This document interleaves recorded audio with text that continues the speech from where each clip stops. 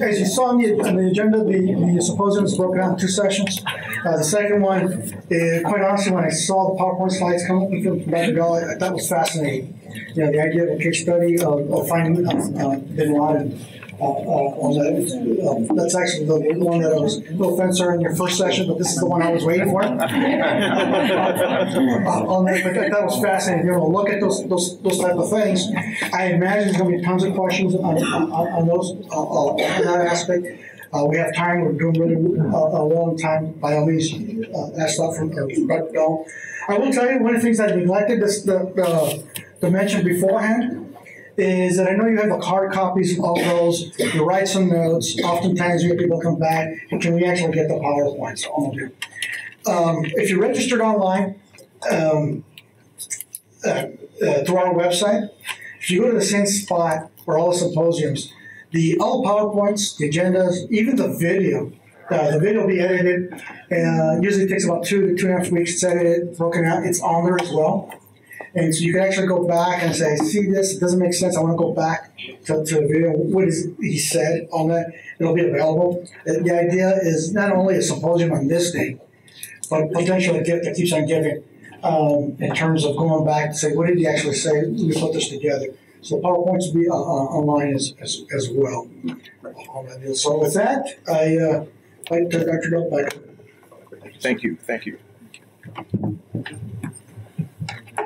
Thank you again, Chief, and thank you again, everybody. I am glad that we saved this talk, maybe the best for last, otherwise maybe more people would have left at the break. I do want to mention about communications also. As you may have seen, I've got my email address on the last slide of both these presentations. I think I've got packets with that. Welcome that anybody has more questions or ideas, comments later on, just send me a note, whatever you like. But for the next hour, what I'd like to talk to you about is a project that I certainly found fascinating. I, in fact, started on this project when I was teaching a Homeland Security class at the Naval Postgraduate School through the Center for Homeland Defense and Security. And in that class of about 32 students were many of the agencies represented here today, including state and local law enforcement from around the country, federal law enforcement, DHS, a number of different agencies. And we were teaching when the famous raid on Abbottabad took place, and when bin Laden was killed. And of course, we were talking about that in class. And the question came up, well, can we really know the inside story about it? And here I'm not talking about the inside story about the SEAL team and sort of the daring do of the SEALs. That's not my business. I was in the Navy, but not in the SEALs. But we were talking in class about the intelligence aspect of this. How did we find him? And how could it take, why did it take 10 years after 9/11 for the most expensive, probably the most capable intelligence system on the face of the earth, maybe in the history of our planet? It took 10 years for us to find a 6'5" bad guy that the whole world was looking for. So we were talking about that in class. And then started thinking, and some folks commented that, well, we're probably never going to really know because it's all really super secret hush-hush. And I sort of took that as a challenge, to try to see at the open source, unclassified level, what do we know about the search for bin Laden? What seemed to work, what seemed to not work, and what are the lessons learned for keeping America and our allies, for intelligence, counterterrorism today? So that's the project I worked on. And again, when everything is unclassified, this information has all been vetted for security purposes. Nothing, the intelligence community is not going to vouch for my findings. They are my own academic findings. But there's nothing in here that the intelligence community is concerned about. Got it all from open source. And I should also mention that, of course, everything I talk about today is my own personal view. I'm not here speaking for the Navy, the Naval Postgraduate School of the U.S. government. But what I tried to look at is what's the story behind what you could call one of the greatest intelligence successes of our lifetime. And in fact, I found that there's a bigger story in the search for bin Laden, a bigger story that I think talks to the history and the future of American intelligence today, not just on the domestic side. So now we're sort of opening our aperture a bit more from our earlier session, looking at international counterterrorism, international intelligence. Maybe we'll finish up with a few thoughts on what this might mean for tomorrow. I did put this argument down on paper in an academic article in a journal called Political Science Quarterly. Be glad to share that article with you if you'd like. If you don't, you may have access through your library, through the UTEP, but feel free to send me a note later on. Be glad to share that article with you. What I really tried to look at, and one way to sort of focus on the dilemma, the question I was trying to focus on, often you want to have a question or a puzzle in any sort of a project, was how did we get here? You may recognize this picture, this famous picture that was in the press about the White House Situation Room during the raid on Abbottabad. As you may know, this actually isn't the Situation Room itself. This is a smaller conference room just off the Situation Room in the White House. But what I really wondered was, how did we get to the point where so many of our top leaders could be here focusing on what our U.S. military intelligence community was doing? It's also interesting. I don't have time right now, so I'm not going to do a pop quiz. We said earlier in the morning there's no quiz. But when I talk about this in my classes at the Naval Postgraduate School, I'll sometimes pose a question, who knows who all these people in this picture are? And even a few years ago, these are all from the Obama administration, so most of these folks are not in their jobs anymore. But even a few years ago, most Americans, and even most military officers, most Homeland Security experts didn't recognize all these people. Fascinating question about who would be in a small room with the President of the United States at such a key moment. If you want, we can talk about that later on, but it's fascinating. The military officer who was in overall command of the raid on Abbottabad that killed bin Laden was U.S. Navy Admiral Bill McRaven, who is a distinguished graduate of the Naval Postgraduate School of my institution, so I have to give a little shout out there. Admiral McRaven has described the raid and the 10-year search for bin Laden as one of the greatest intelligence operations in history. But he spoke at a conference not too long after the raid on Abbottabad, and he said that unfortunately, because so much is classified, Americans are probably not going to know for decades what the story is. But what I did in this project, that leads to my talking with you today about it, what I did was try to make use of all the information that was released publicly. As you may remember, after the raid on Abbottabad, some people criticized the Obama administration for kind of doing a little victory dance, sort of releasing a lot of information. A lot of people were talking to the media, taking credit for things. I'm not using, there were books and articles by folks who said they were part of the SEAL team. I'm not doing that. I'm not using that. I'm looking at the information that was released by the U.S. government to try to see what was the story about the search for bin Laden. And when I started this project, I assumed that what I would probably find out was that we found Osama bin Laden by doing the same thing that American intelligence has been doing for decades, that did during my naval intelligence career. Sometimes I like to refer to American intelligence and the American way of intelligence. So I started out thinking, stepping back here a little bit, I started out thinking that probably we won this battle to try to find and kill bin Laden. We won that because of the same things that helped us win the Cold War. The American way of intelligence, the traditional way that we have done intelligence in this country, established during the Cold War, as you may be familiar. Folks are a little too young to have lived through that. During the Cold War, we focused on one particular threat. We tended to emphasize operations over analysis. It was the doing a little bit less than the thinking side of things. And even more important, we won the Cold War largely from an intelligence perspective and from a U.S. military perspective by relying on expensive, high-technology systems, what has sometimes been called, I like to call it the mass production mode of intelligence. America during the Cold War, we had more money, more stuff, more gadgets, more people. We were able to do a good job with it. But could say we won the Cold War through intelligence using money, manpower, and technology. But very quickly, when I started looking at the case study of the search for bin Laden after 9/11, I found that those traditional strengths of the American intelligence community, the ways that we have always done things, at least since World War II, they did not help us find bin Laden. The traditional methods were not enough. Money, manpower couldn't find bin Laden. As I'm sure you remember, after 9/11, really no expense was spared. The intelligence agencies, national security agencies, had essentially all the capabilities of the U.S. System available to them. But after we last had a good sense of where bin Laden was, that famous Battle of Tora Bora in December 2001, we weren't able to track it using human intelligence collectors, signals intelligence, everything that we had. We used money, a $25 million bounty. Actually, to me today anyway, $25 million seems a little bit on the small side. You know, kind of like, what was the, $1 million? What was the movie with Mini Me or whatever, the $25 million, I'm not sure that I would want to risk crossing Al-Qaeda, kind of like crossing the mob or something like that for $25 million. It didn't lead to any leads and tips that found bin Laden.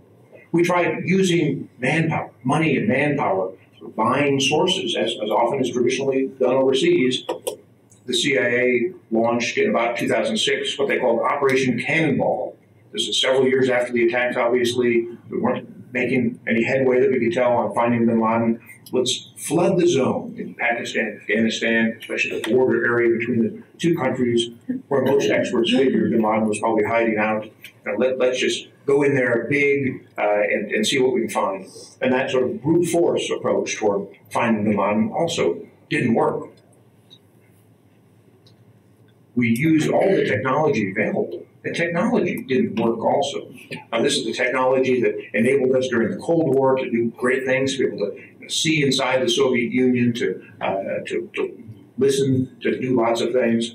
According to press reports, and we tried all the typical things that you might expect in order to find bin Laden.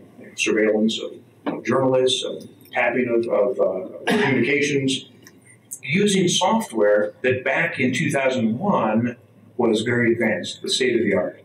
Now, many in this room today may be familiar with tools such as put out by the company called Palantir. Palantir is a company out in Silicon Valley, out near where I live in California.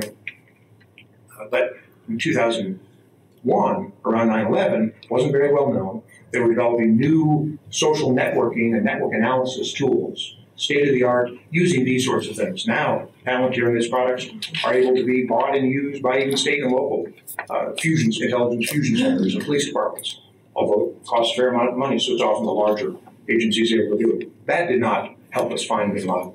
We used sort of basic, old-fashioned sort of technology like retouch photos. If anybody remembers, we put out playing cards and photos to show what bin Laden might look like if he had shaved his beard and wore a suit, those sorts of things. It also didn't work.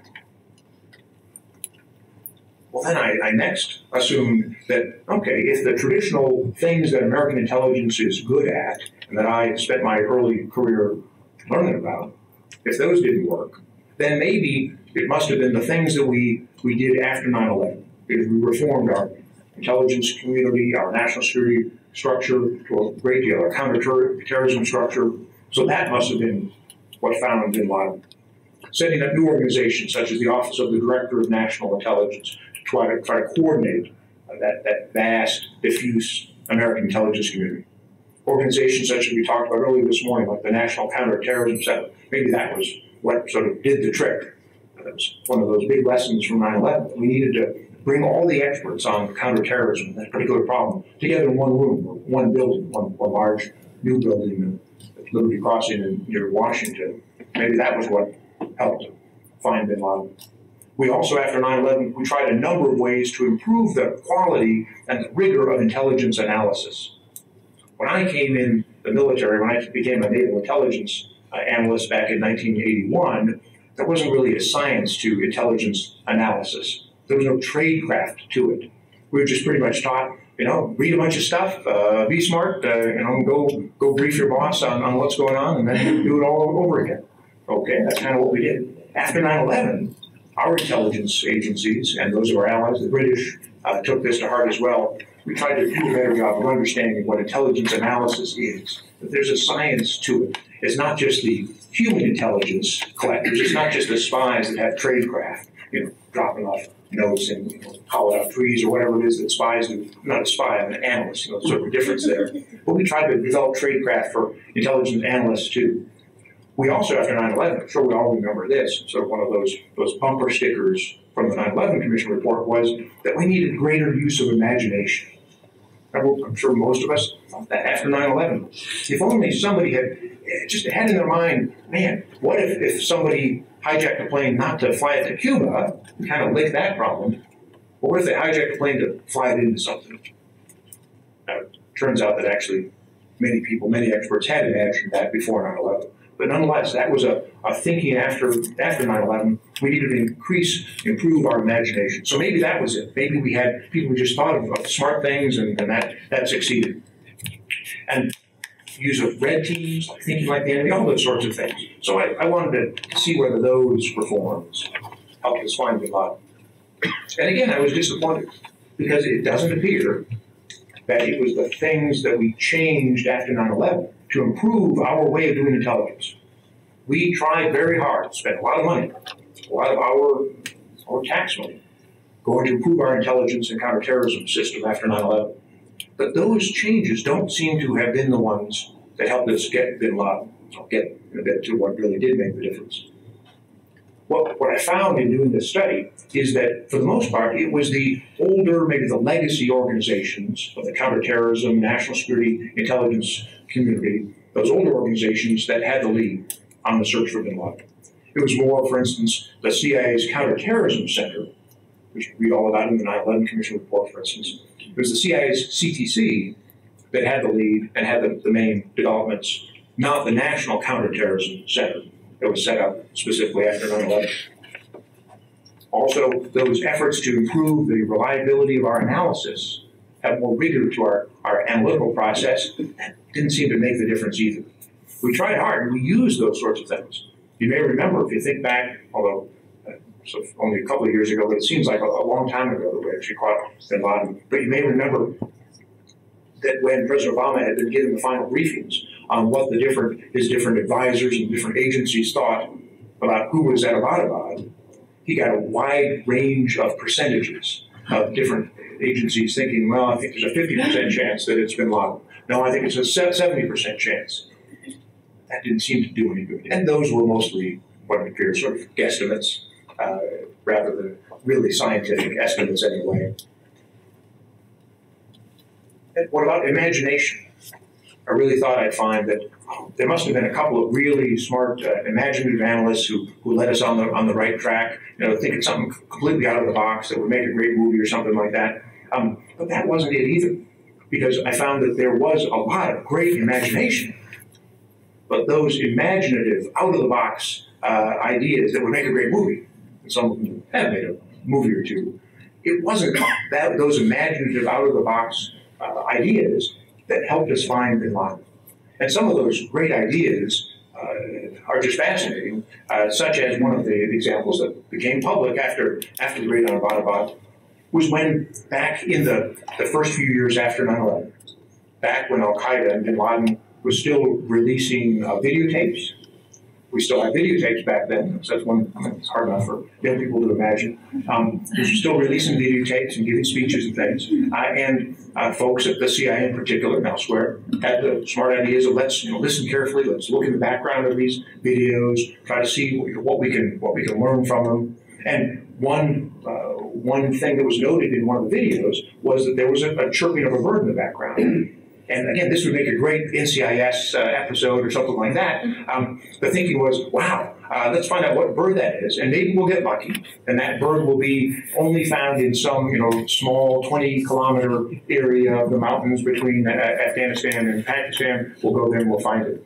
So they got money, manpower. We could pretty much do whatever we could think about. We got the best ornithologist in the world, who happened to be in Germany, to listen to the chirping. And it turned out it was just a common bird found all over the place. So what a great idea. And when we sit down and write our movie about this, we got to put a script together, that would work and, be a hero. Maybe the person who thought of that idea would be, the lowly lab tech or something like that, toilet in the basement would have the great idea. But it was a great idea, it didn't work. Another fascinating idea that was revealed, I believe, by the New York Times after getting leaks from the administration. And the New York Times didn't even reveal everything they knew about this particular effort here. The idea was somebody had the smart idea. Again, this was imagination. That, okay, now somebody is actually videotaping bin Laden and then transferring that tape to somebody else, and then maybe somebody else, and then eventually gets it to Al Jazeera or somebody and becomes world known. So if we could find some way to trace that taping, maybe we could then find the model. So somebody had the great idea, what an imagination, to flood the area, the bazaars, the markets around Peshawar and other communities in Pakistan with late model, high-tech, expensive video cameras that had some sort of technology in them.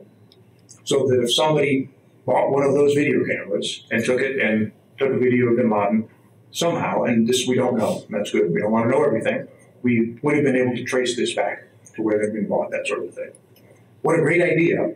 But as it turned out, this never helped us find bin Laden. For one thing, he stopped doing videotapes as the years went on. But also, really, the only thing that was found was that you could go to a bazaar in Peshawar and other communities in Pakistan, and you could find a really good late model VCR or videotape recorder for cheap. And there just was a run on videotape recorders, but nobody used them to videotape Osama bin Laden. And during this time, so 2006, 2007, this was the low point of the search. Time when we really had no idea where he was. Morale within the intelligence community at the Counterterrorism Center at the CIA was getting low.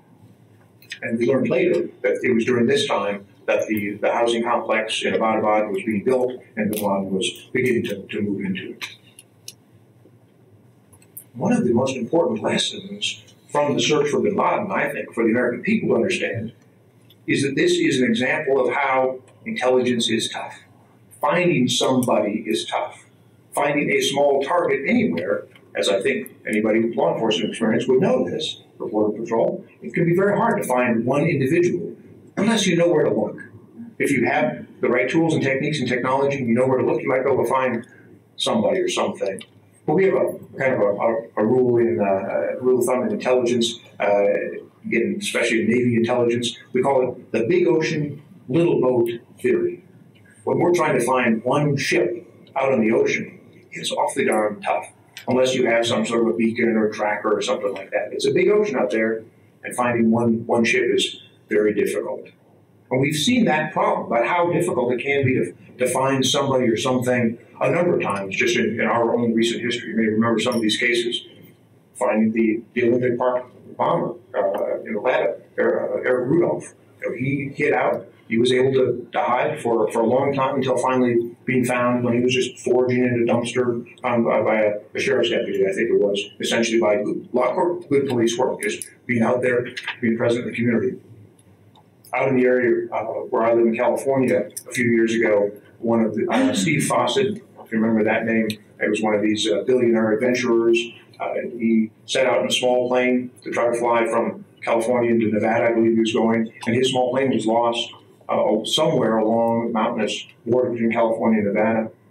And despite the largest search and rescue effort that had been ever put on in that area, and despite the effort of his friends and people who knew about this man from around the world, using Google Maps and using all the technology available, couldn't find where he crashed. Until sometime later, a hiker came upon some of the wreckage from the crash. And more recently, that Malaysian airliner, the 777, the crash was lost somewhere over the Indian Ocean. It seems amazing. It seems amazing to the world still today, I think, that we can't know where a late model, humongous airplane goes down. Well, we see that, unfortunately, all too often in the intelligence world. It can be very difficult to find somebody or something. But what was it that helped us find bin Laden?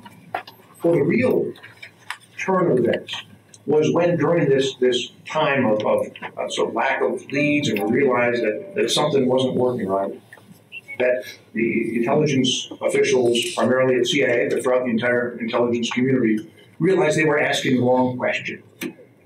The question we were asking so far was, as you'd imagine, where's bin Laden?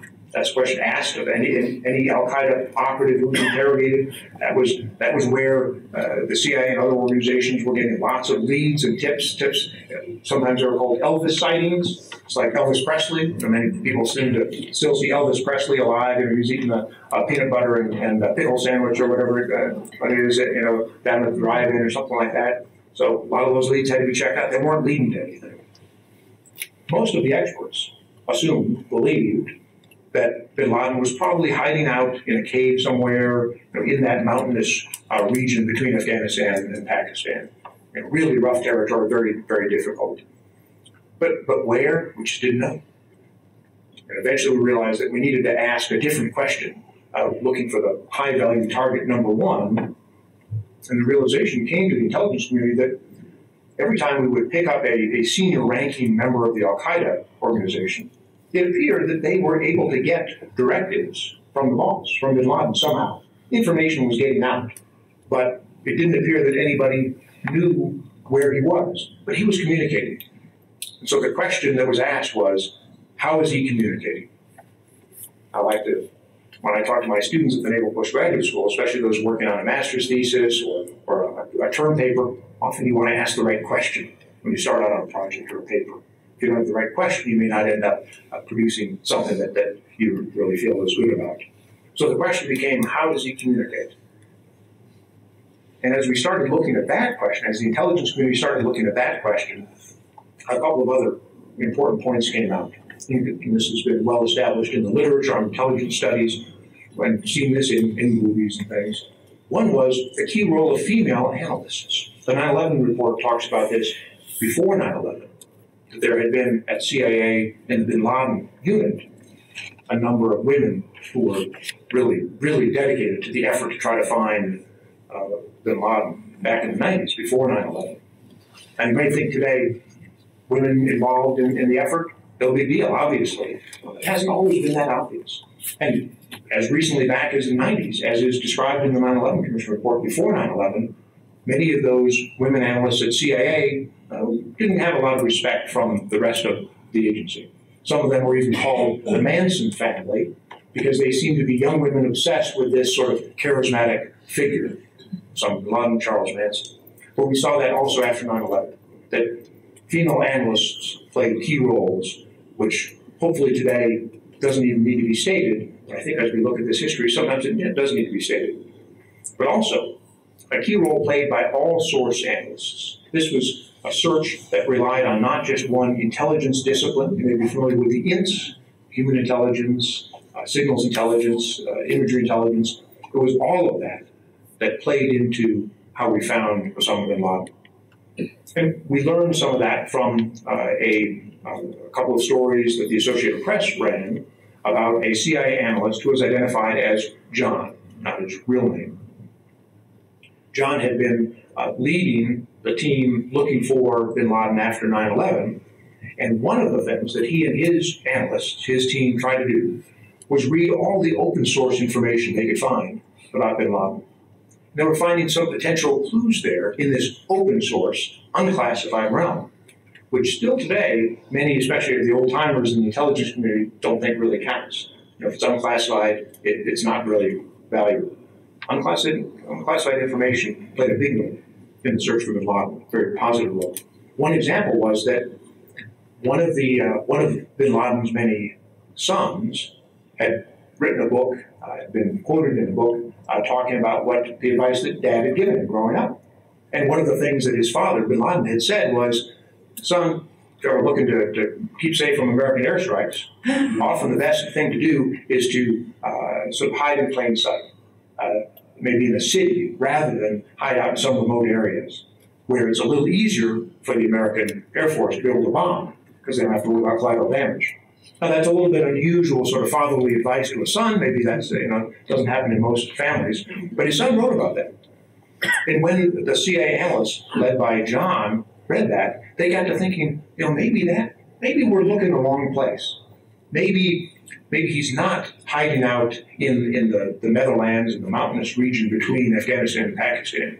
Maybe he is sort of hiding in plain sight. But others at the agency, at the CIA, said, what are you talking about? Why are you paying attention to something that one of his sons says? For one thing, he's almost surely lying. And for another thing, what does he know? And whatever's in the public is always known by the bad guy. So anything that's open source is automatically got to be discounted. Well, but he kept that in his mind. And it turns out that he was right. As you probably remember, the real turn of the search for bin Laden came when we learned that bin Laden had one courier, one primary courier. That's how he communicated, and that's who we could get to bin Laden through.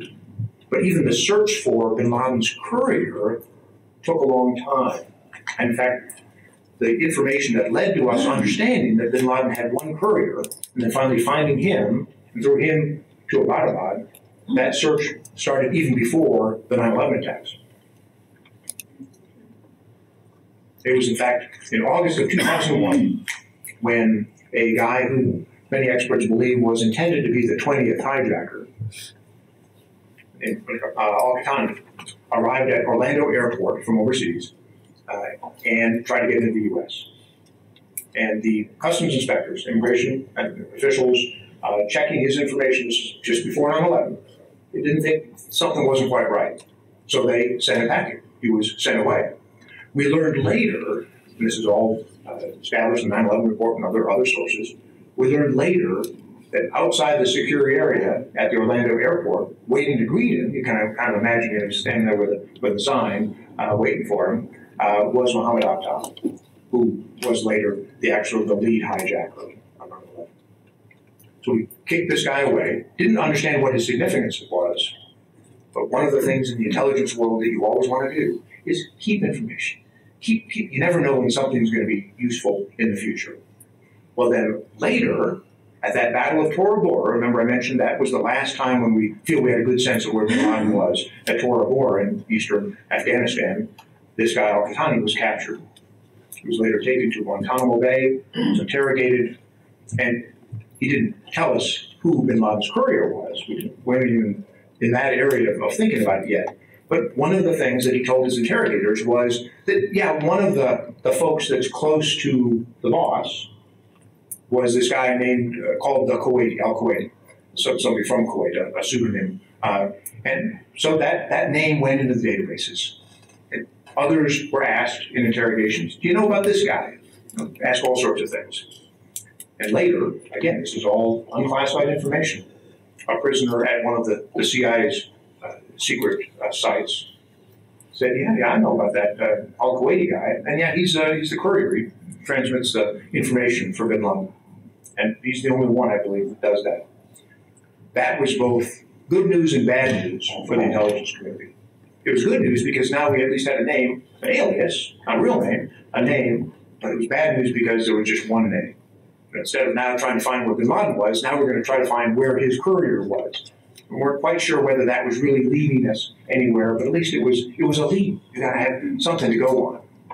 And then it was not until 2010, so many years have gone by during this whole process, when signals intelligence, again according to press reports, a NSA wiretap of somebody else, they're listening in on somebody else in Pakistan who was in a communication, phone conversation with somebody, and the way that other person was talking made it sound as if that was the courier, that was the Kuwaiti guy. They would pin down his real name and then watch for him. Later in 2010, officials in Pakistan working for U.S. intelligence spotted this guy, who we believed to be the courier for bin Laden, and began tailing him. Now, even then, in 2010, sort of the betting line was that bin Laden was probably hiding out in that inter-border region between Pakistan and Afghanistan. So from Peshawar, he would probably be heading in the center of the graphic here, probably heading west toward the border area, toward the mountains. But instead, he drove east, and he was trailed east to this housing compound in Abbottabad, more hiding in plain sight. And that led to the next phase of the search for bin Laden. And that phase was where we tried to figure out, the intelligence community tried to figure out, is bin Laden actually in this house, in this compound? And here, too, I think it's important for the American people to understand that our capabilities are limited. You know, when we watch television, we watch NCIS or watch movies, and we all get an idea that the intelligence community, law enforcement, we can do all sorts of things, and we can't. The problem comes up sometimes then when something bad happens. There may be calls for reform or firing people, or maybe we need changes, and we may not be identifying the right problem. I think it's important we just understand American intelligence, like all national security, homeland security communities, has its limitations. And even many of our senior leaders often don't understand that. And so that has shown a great demonstration of that, is that it turned out to be essentially impossible to identify who was living in this one compound in Abbottabad. But again, we had all the money, manpower, the imagination. We could do whatever we wanted. And again, if this were a movie or a TV show, we'd be able to use some sort of infrared heat-seeking duha. We'd look inside the house and we'd spot them, and then we'd go in again, send some good-looking guys and gals, and they capture them and kill them or something like that. But it couldn't be done. Agents working for American intelligence rented a house right down the road, used all the best listening devices and all the best imagery and telescopes, but couldn't figure out what was going on. The folks inside that compound, a number of people clearly living there, were using very good operational security.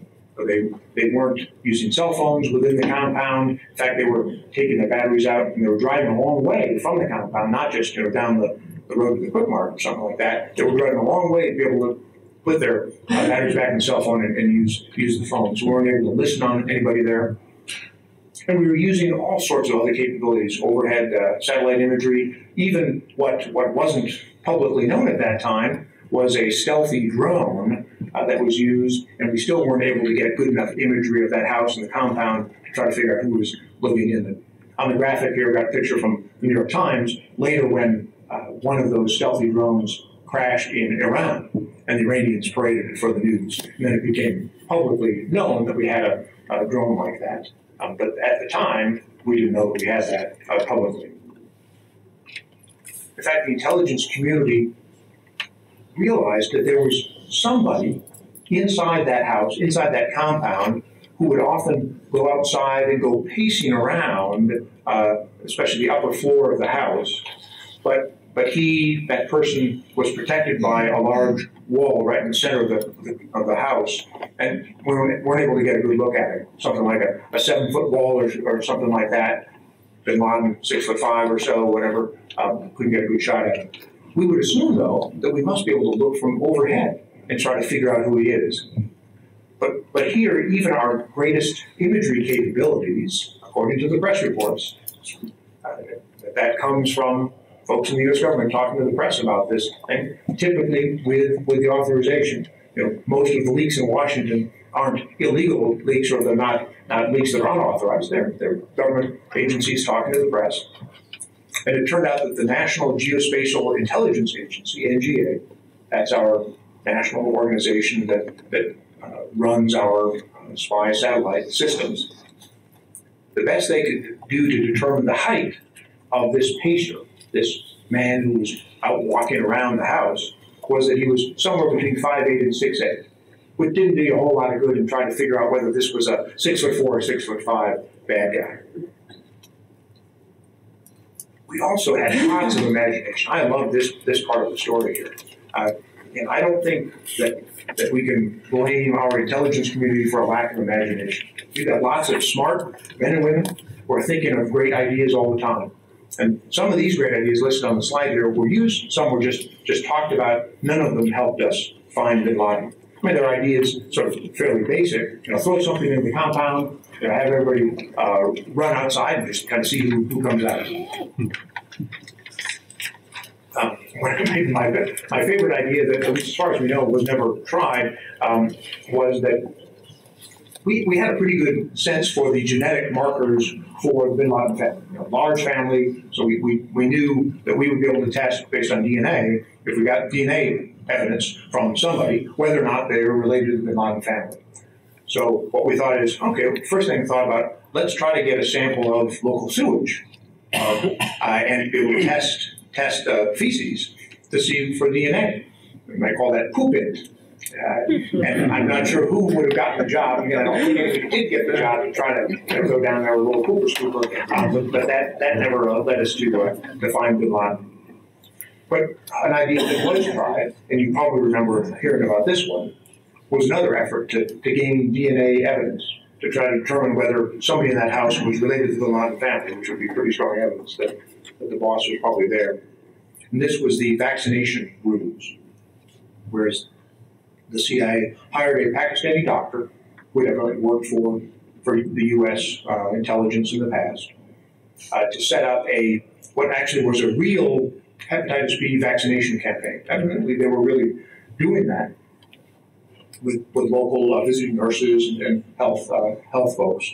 And the idea was that somebody would go up to the house, knock on the door, and say, "Hi, we're here to help vaccinate everybody. We've got a little bit of a problem with hepatitis anyway, so if you don't mind rolling up your sleeves." And the idea was we then get a little bit of the blood from at least somebody in the house, even if it's not the big guy, and then we go to figure out if they're related to Bin Laden.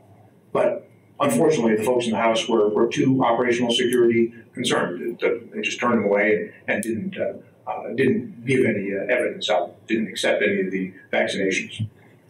As you may remember hearing after 9/11, that doctor got in a lot of trouble, was sentenced to a many-decade sentence in prison.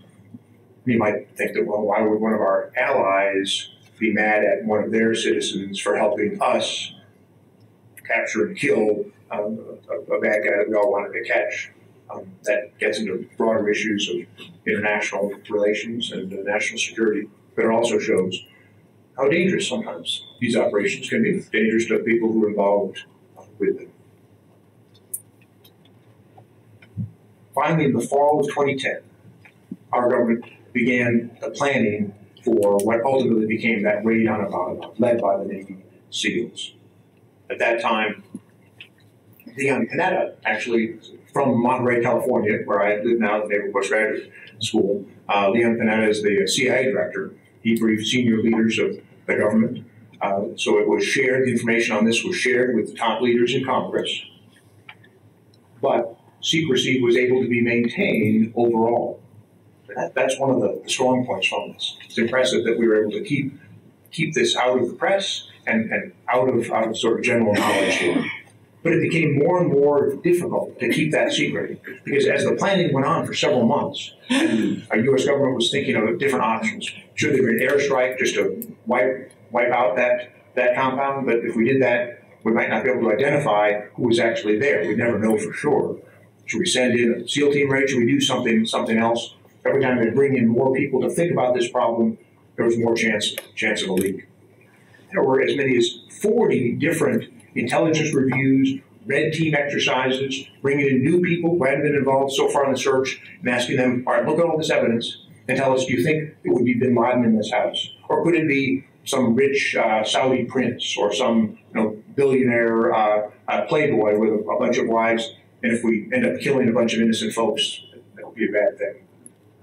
Finally, the mission was given to the U.S. Special Operations Forces, but it's also interesting, especially for students and those interested in how the federal government works. Officially, the operation was under CIA control, under what's called Title 50 of the U.S. Code, U.S. law, the civilian authorization.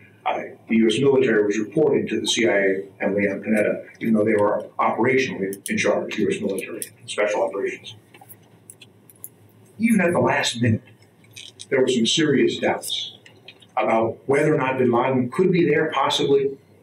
And actually, these doubts remind me of some that I've looked at elsewhere. Before many other intelligence successes, there are always reasons why maybe we shouldn't do what we're going to do.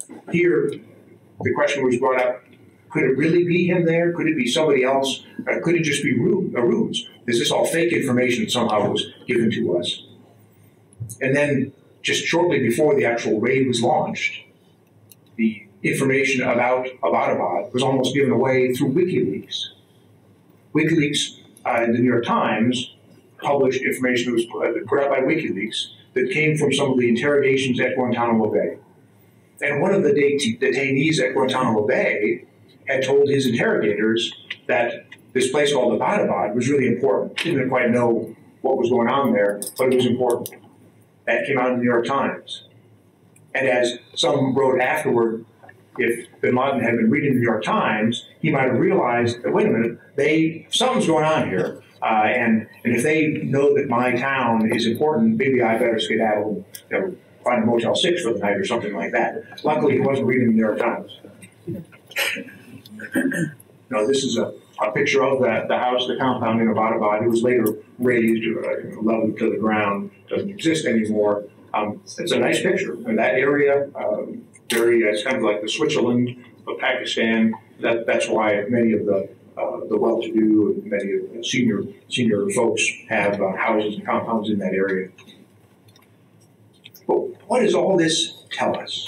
Let me wrap up with a couple of overall lessons learned and what this tells us for the sort of longer arc of American intelligence and national security. Then open up to questions and see what you all think about this. Well, I think certainly it's a fascinating story of one of our greatest intelligence successes. And we tend to focus, probably naturally enough, we focus in this country on intelligence failures. Most folks who maybe don't work in the intelligence business, aren't studying it necessarily, if you ask them what do they know about American intelligence, they know things like Pearl Harbor, 9/11, or we seem to screw up regularly and let bad things happen. Well, this is a success, and that's why I think it's important that the American people, that we all, our community, that we understand the goods and bads here, the things that work, the things that maybe didn't work. This story certainly tells us about the importance of closer ties between the U.S. military and the intelligence community. Now, I think most Americans would probably think, pretty obviously, our military and intelligence, they ought call kind of the same thing. Not necessarily.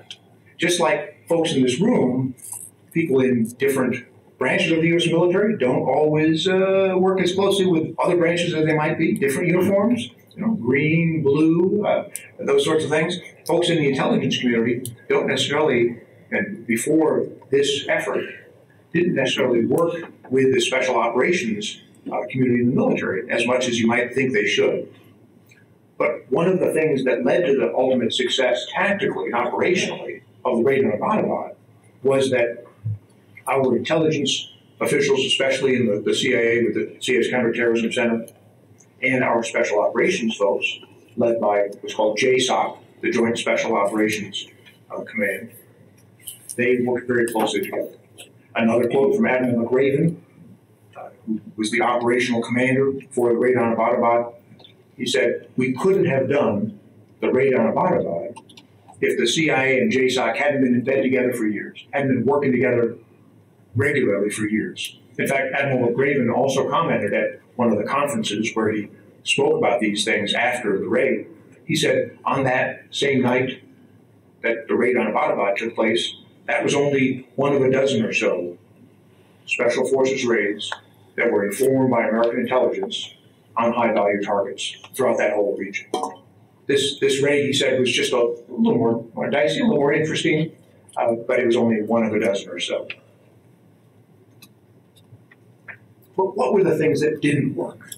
And I think that's just as important to understand as understanding what were the things that did work.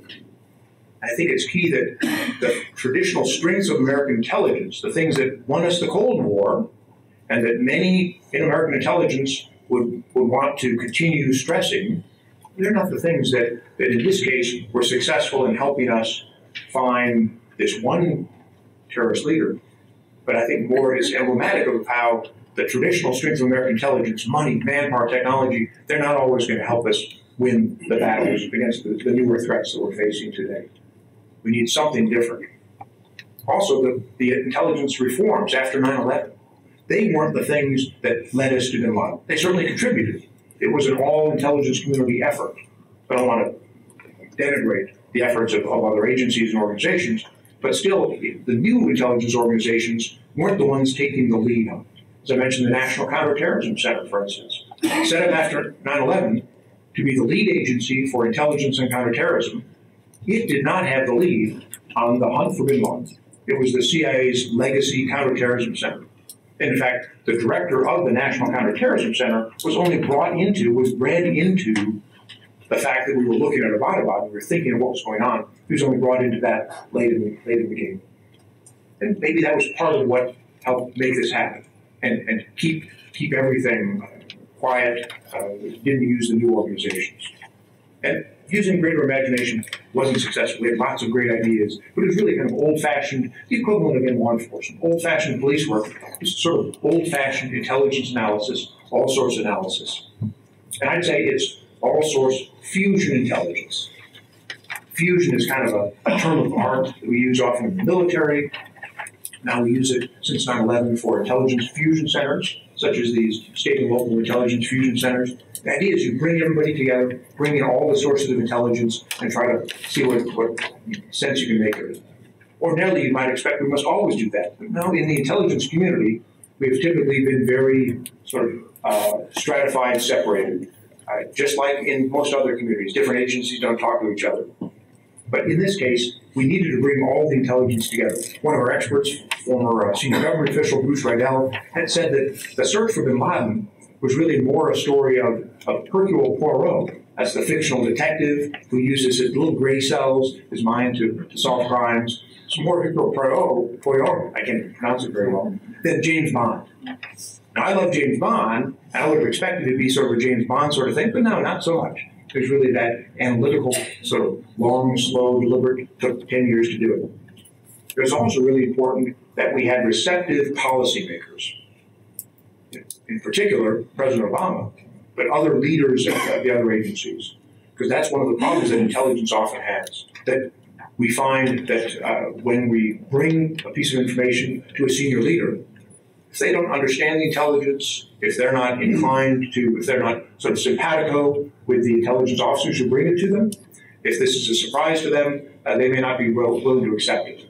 And I call that intelligence receptivity. In this case, President Obama, I think to his credit, was willing to accept what really was sort of maybe a wild-ass guess. It wasn't exactly a wild-ass guess, a scientific estimate. 50, 60, 70% chance that bin Laden was in that compound. And he was willing to go with that, largely because he was familiar enough with his intelligence leaders, intelligence community, with the sources and methods. Although I think it's worth pointing out that if it had turned out to be a failure, if it had turned out that bin Laden wasn't in that compound, if it had been with some rich person with just a wide family and we killed a bunch of innocent people, it would have looked bad. And we might be here talking today about an intelligence failure. But it went well, and we're talking about intelligence success. And another part of what was significant and helped for this was operational security. I mentioned a couple of times, we were able to keep this secret. It almost started to come out, but even the White House was able to keep a lid on that. And we've often thought, I certainly have often thought in the last number of years, ever since 9/11, can we keep a secret in this country? In this time of leaks and WikiLeaks and people who want to sell secrets or give away secrets, whether for what they perceive to be good reasons or just money. Well, the good news here is, yes, we can sometimes keep secrets, and we need to keep secrets. Our government needs to be able to do that. I think, in fact, the success of the search for bin Laden and understanding what didn't work and what did work shows that we are entering a new period for American intelligence today. I think it's a new way of American intelligence. We're going to continue, I hope, that close relationship between the intelligence community, the IC, and the military. Some people, in fact, argue that we're in a period today that you might call intel wars, where intelligence is more needed than ever. But I think also it shows that we are having a reduced reliance on the really big, mammoth science experiments, so to speak, that won us much of the Cold War. And we were able to, during the Cold War, establish a globe-girdling network of satellites and listening posts, billions and billions of dollars to do that. Well, today, as we've just recently seen in the private space launch of a large space rocket, maybe it's private companies that are going to have to be more involved in these things today here. But it also shows that we're going to continue to have a lot of tension. I think it's a healthy tension, but it still can be difficult. Tension between the need for secrecy and what I see as the need for public discussion of intelligence, counterterrorism, national security, and homeland security. Intelligence is often controversial. And as we said before, I think we need to get over our sense in America that, on the one hand, if you work in intelligence, we don't talk about it too much because it's better for us if we don't talk about it. On the other hand, sometimes Americans are concerned and says, well, I'm not sure that I really want to talk about that, or I don't know much about it. We need to bring it into the open more. Intelligence, I'll just finish up here, and then we'll have a great discussion here. We're continuing to see more and more threats. We talked about some of these during our first hours. You probably heard this, that some have described the threats and challenges facing our nation today. They're more like mysteries that secrets, mystery is something that nobody necessarily knows the answer to. We're facing challenges like, for instance, how many high school kids in your community are going to get radicalized in the next year. Nobody knows that. The high school kids don't know that. On the national level, we're facing intelligence challenges such as what's going to go on in North Korea. Nobody knows. I don't even think that the one supreme leader in North Korea knows what he's planning to do. What is Iran going to do with its developing nuclear program? I don't think they know. So how can we know ahead of time? Some people have called what's going on in American intelligence today a legitimacy paradox. The idea that intelligence, to be successful, needs the support of the American people. We need the budget of the American Congress, which needs to be supported by the American people. But in order to be more public, we may sometimes harm our effectiveness. Big data is another issue we can talk about if you like more. It seems so frustrating that we're in a world where Google can know what you want to buy. Amazon has recommendations based on not only your search patterns, but other people who may know you. How can they know what you want to buy, but our American government doesn't necessarily know that somebody was about to become a shooter or a terrorist? Still trying to figure that out. It took a decade to find bin Laden. And I don't think that we can afford to take another decade to deal with the challenges that are facing us today. So even though this is a success story, we ended up finding and killing the greatest enemy that our nation faced at that time. We can't afford to take another decade for a future success story like that. So I think that, I'll finish here, I think that as I mentioned before this morning, I think that one of the answers to this, one of the things we need to do is have that better discussion, better public discussion about intelligence. Understand the limitations of American intelligence and the capabilities. Because in order for American intelligence to do its job well, it needs to be supported by the American people. The American people aren't going to support it unless they can really understand and know what's going on. That concludes my presentation. Now I'd love to hear what you have to say, what you think about these things. Oh, no, Great. thank you very much. Right. Thank you very much.